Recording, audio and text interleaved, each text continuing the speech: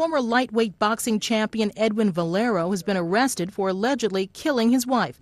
The 28-year-old is a household name in Venezuela, and police have said he was arrested after they found the body of his wife in a hotel where the couple was staying. Police say Valero left the hotel room at about dawn Sunday and allegedly told security he had killed the woman. Police say she had 3 stab wounds on her body.